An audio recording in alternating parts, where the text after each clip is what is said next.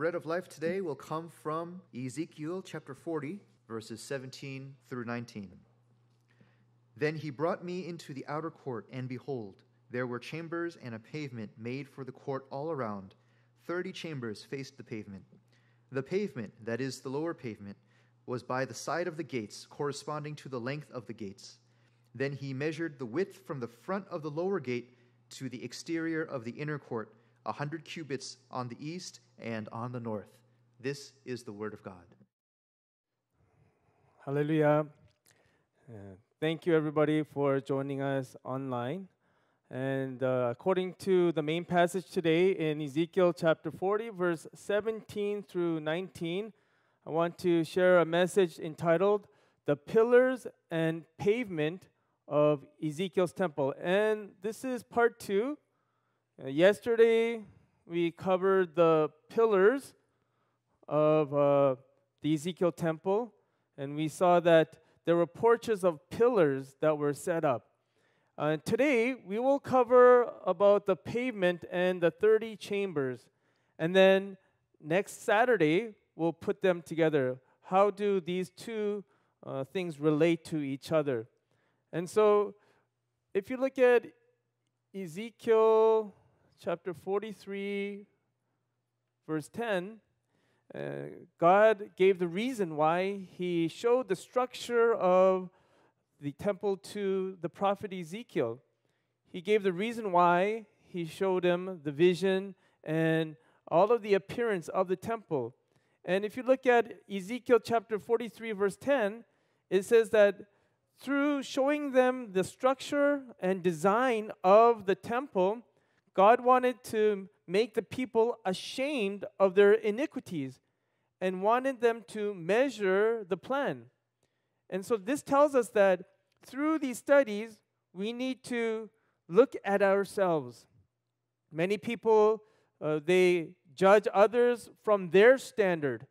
But through the Ezekiel temple, we need to judge ourselves from the standard that God has set up. And so through these studies, we need to see ourselves and where we are at with God. And so today, we're going to cover the pavement. Now, the pavement is the third place that Ezekiel was shown in the temple. And this is the structure of the temple. The first was the wall around that God showed, the wall around. And so this is the wall around here. Maybe use a different color. And so this wall around was shown to Ezekiel the prophet. And then secondly, the gate facing east, the gate facing east of the outer court. So this is the outer court here.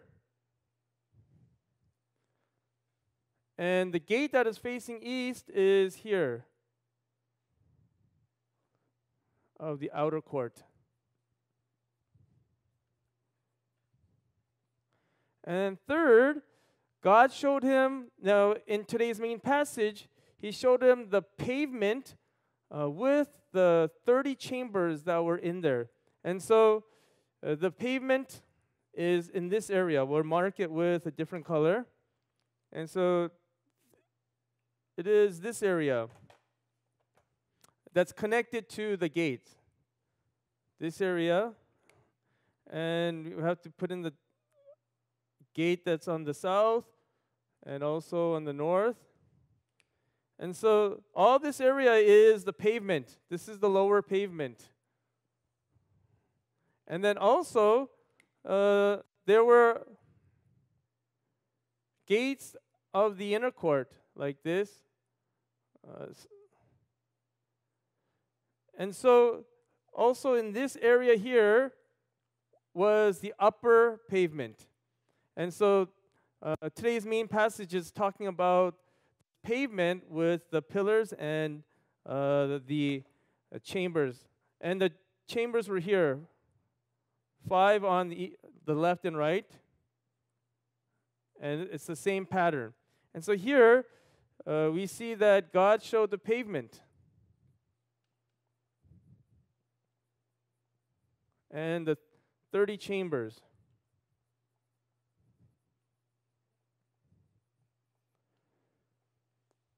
And so through this study, we're going to understand, why did God show this pavement with these 30 chambers? Well, what does it mean for us? And especially as we head into the General Assembly, what does it mean for the workers of Shiloh? What does it mean for the congregation of Shiloh? And how does that apply to me? And through the study, we'll start to go over that, and we'll see what kind of faith and posture that I need in these end times. And so I pray that through this study, that you may be able to discover yourself the task that God has given to you and the blessings that God has promised. And I pray and bless this upon you in the name of the Lord. Amen. So first of all, we'll go over the Hebrew word. So first point that we want to look over is the meaning of pavement, the meaning in Hebrew. And so pavement, there are three words that are related together. And the first one is rispa. Rispa. Rispa. And so here,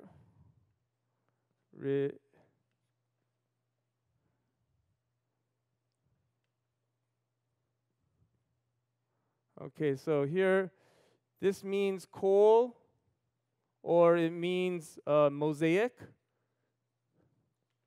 But this word rispa, which means coal or mosaic, it was derived from the word retsa. Retsa. So it was derived from the word retsa. Retsep, sorry. Retsep.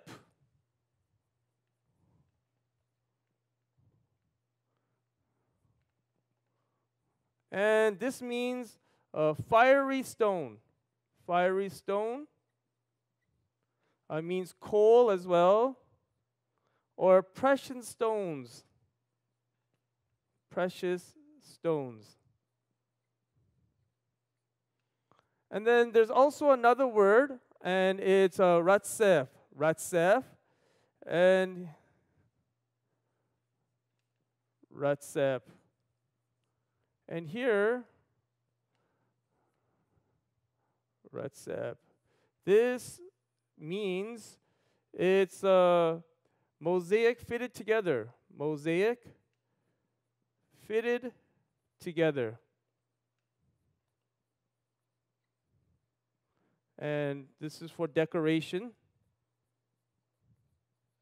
So it has these three words. The word is used ritzpah, which means coal or mosaic, but it also means fiery stone, and it also means like tiles. So if you look at the olden days, they had these tiles of stones that they laid on the foundation, whether it was over the cement or the pavement. They put these tiles as a pavement. And so those are the meanings of this word. And if you look at the main passage in 17 verses 17 through 19, it was the pavement all around. And so if you look at this picture again, this pavement goes all the way around like this. And this is the lower pavement. This is lower pavement. And to say that there's lower pavement, there's also upper pavement.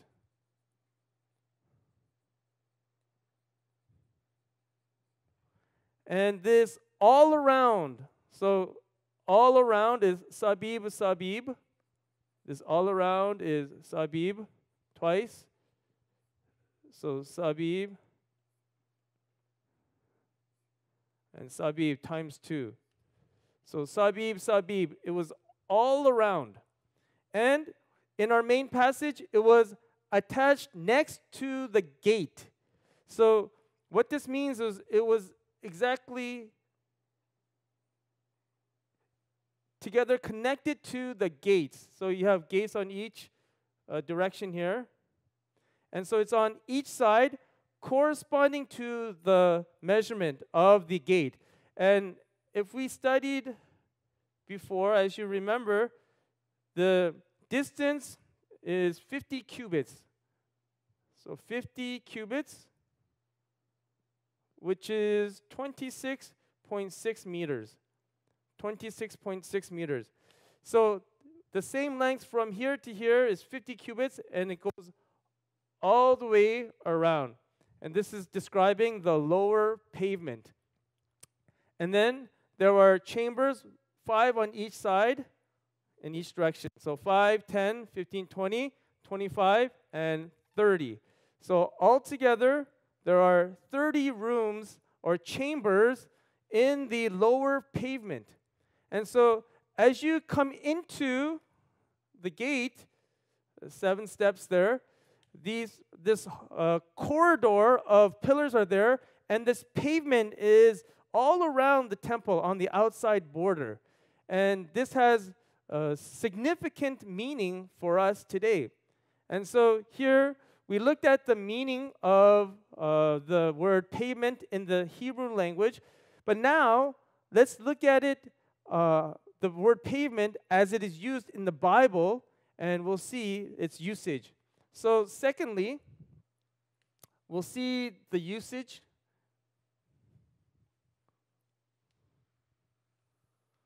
in the Bible. So secondly, we'll see the usage in the Bible. The usage in the Bible. So first, if you can recall, when the Israelites came to the wilderness of Sinai and God ratified the covenant with them, they went up onto the mountain. So after the fourth ascent, God ratified the covenant. He gave the 10 commandments. He gave the specific laws to Moses. And then on the 7th day of the 3rd month, so 7th day of the 3rd month, in 1446 BC, Aaron and Moses, Nadab, Abihu, and 70 elders went up to the mountain of God.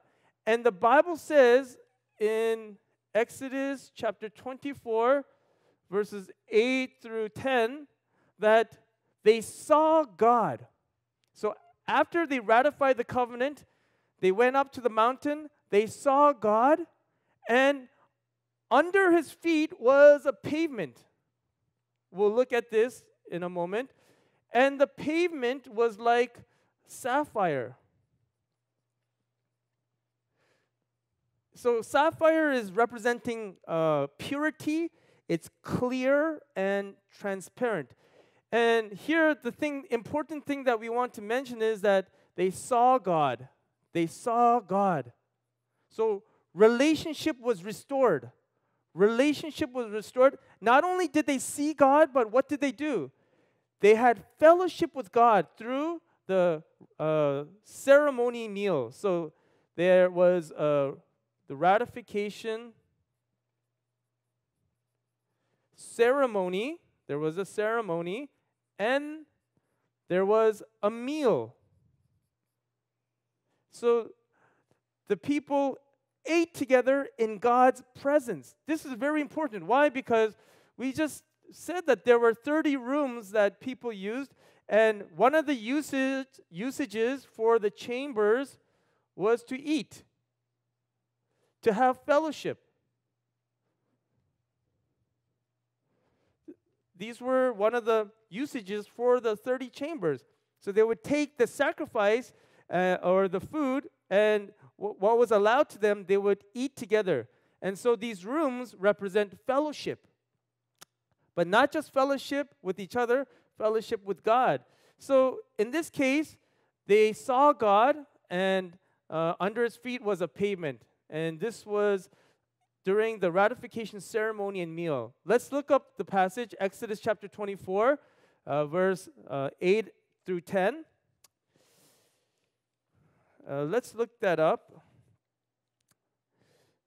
for the sake of time, we can just start at verse 9. So Exodus chapter 24, verse 9 and 10. Let's turn to that and read it together. Exodus 24, verse 9 and 10. Ready, begin. Then Moses went up with Aaron, Nadab, and Abihu, and 70 of the elders of Israel. And they saw the God of Israel, and under his feet there appeared to be a pavement of sapphire as clear as the sky itself. Wow. So, again, this is representing God's fellowship, the fellowship with God. They were able to be restored through the covenant with God, and they had fellowship. They had the ratification ceremony meal. And so we see that this is very important when we come to the Bible. Also, let's look at a couple more verses here, just as a reference. 2 Kings chapter 7, verse 4. And there was the pavement there, and also Esther chapter 1, verse 6. So we want to look at these two passages. So we're looking at the usage of pavement in the Bible. And they finished the Solomon's temple, and they were dedicating it to God. And then the God's glory came, filled the temple, and then they worshiped before God in the pavement of the temple. So 2 Chronicles, pardon me. 2 Chronicles chapter 7. We'll go verse 3 and 4. 3 and 4. Let's read 3 all together first. Ready, begin. And all of the sons of Israel, seeing the fire come down and the glory of the Lord upon the house, bowed down on the pavement. Where? On the pavement with their faces to the ground. And they worshipped and gave praise to the Lord, saying, truly he is good, truly his loving kindness is everlasting. So let's stop there. So what happened? God's glory came and they worshipped. They bowed down and prostrated themselves in God's presence. Let's look at Esther chapter 1, verse 6. Turn to Esther chapter 1, verse 6. I'll read it for you. There were hangings of fine white and violet linen, held by cords of fine purple linen, on silver rings and marble columns, and couches of gold and silver on a mosaic pavement of porphyry, marble, mother of pearl, and precious stones. And so here we see that in King Ahasuerus' palace, there was a pavement with a mosaic of different kinds of precious stones. And so here we see that when they use pavement, it is for a king's palace, or when God's presence is amongst the people, this word pavement is used, this word pavement. And so I believe that when we come into the church, that this is the pavement of God. Amen. And this is the place where we are restored to God in fellowship, and this is the place where we are restored with each other. And so when we come to the church, we are stepping into the pavement, and we are stepping into the place of the chambers where we fellowship and eat together. And I pray that through the blood of Jesus Christ, that you may receive him into your heart once again, and may you be reconciled with God, and may you also be reconciled with each other. And I pray and bless this upon you in the name of the Lord. Amen. Also, this is a little bit more clearly explained through the calling of Moses. So, number 3, let's look at the redemptive historical meaning. So, redemptive, last point, number 3, redemptive historical meaning. So what does this mean in terms of Christ, and what does it mean in terms of us? And this can be best described through the calling of Moses. In Exodus chapter 3, verses 1 through 6. And you all know the story where Moses is an old man now, 80 years old. He spent 40 years in the wilderness. But now it was time to have Moses lead the people out of Egypt. And so God calls him on Mount Horeb. He calls him through the burning bush. And as Moses approached this burning bush, God calls out from this burning bush and says, Moses, this ground that you are standing on is holy ground. And so God says, take off your shoes, or take off your sandals. Take off your sandals. And God was commanding respect and reverence to him. If you look at Ecclesiastes chapter 5, verse 1, it says that when you come into the house of God, that you need to guard your steps and come closely to the Word of God. Ecclesiastes chapter 5, verse 1. So I'll read that for you. I'll read Ecclesiastes chapter 5, verse 1. Guard your steps as you go to the house of God, and draw near to listen rather than to offer the sacrifice of fools, for they do not know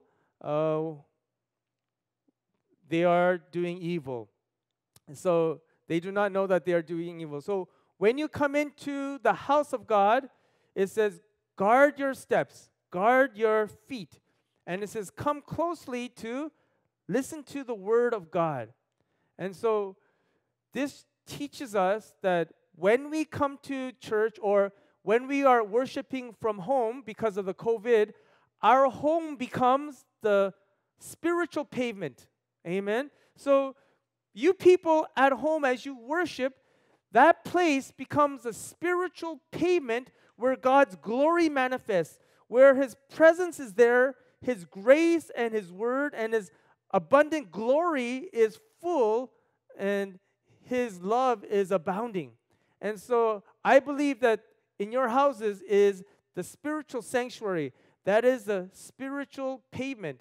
And like Moses, even though we are at home, we need to take off our spiritual shoes. What does that mean? And we need to bow before God. And so to take off sandals, it means to deal with sin. So God wanted to deal with Moses' sin. So what was the sin? What was the sin of Moses? First of all, it was the sin of self-will. So first of all, self-will. So these are my thoughts. So if you look at Genesis chapter 49, verse 6, it says that Simeon and Levi, they slew the Shechemites, the people, in their self-will. It was not God's will, but it was their own will, out of their own anger and emotion. And so God wanted to take away the self-will of Moses. God wanted Moses to be obedient only to God's will. God wanted Moses to follow only the ways of God. And so sometimes we have our thoughts. We have things that we think are right. We have our preconditioned thoughts. But God says, I want you to get rid of all of that. And I want you to take on my thoughts. And so Isaiah chapter 55, verses 9 through 11, it says, my thoughts are not your thoughts, and my ways are not your ways. As the heavens are higher than the earth, so are my ways and my thoughts higher than ours. So we need to always have the thoughts of the Spirit, have the thoughts of man. Do not have the thoughts of man. And if you look at Romans chapter 8, verses 5 through 6, it says, the thoughts of the flesh lead to death, but the thoughts of the Spirit are life and peace. So as we are being called, you and I are being called in the general assemblies. See, the general assemblies is the day of Pentecost for the Israelites. That's when they receive the word. That's when they receive the covenant of God. And Shiloh is going into the general assemblies in September 20th. And this is the day that God comes down. That's the key point of the General Assembly. God comes down, He gives His word, we enter into a covenant, and God calls us to be His workers and to be His leaders. But in order for us to work for Him, in order for us to be His workers, we need to take away our thoughts. Secondly, we need to take away impatience. Impatience. So Moses had impatience. What does that mean? In Acts chapter 7, verses 24 and 25, it records how, here, it says that Moses, at the age of 40, struck down the Egyptian. And he thought that by killing the Egyptian, that his brothers would say, he is our Savior, our leader. That's what he thought, but that was not God's way. And so we see that Moses was impatient. He was overzealous, and he did not come into the right time of God. And so God led him into the wilderness. And so we need to take away our impatience. Wait for the time of God. 1 Peter chapter 5, verse 6 says, humble yourselves under the mighty hand of God, and He will lift you up in due time. And so we have so many things that we want to do. You know, you're on fire for God. God has called you, and you have this great vision. But at the same time, you have to work along with God's timing. Sometimes He says, go. Sometimes He says, stop. Sometimes He says, slow down. And God wants us to work in His time. So we need to get our impatience away from us.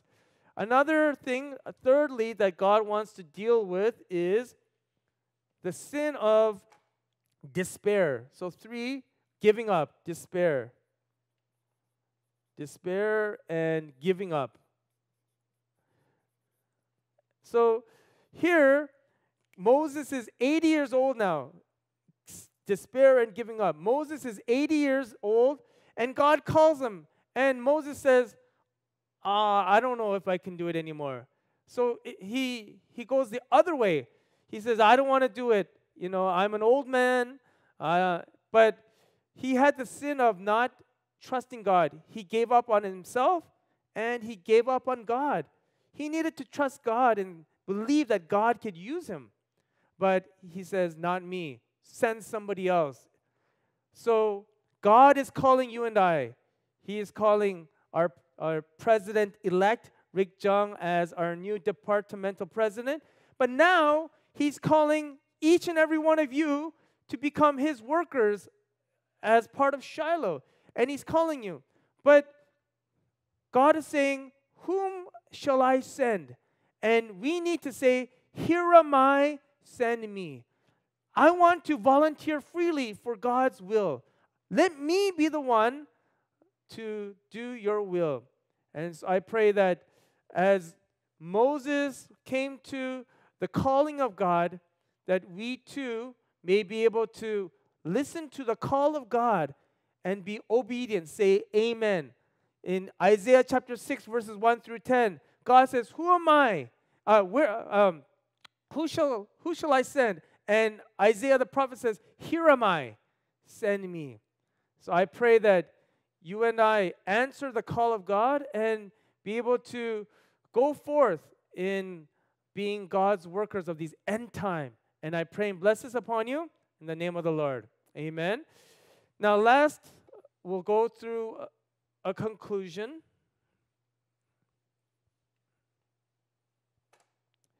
So conclusion.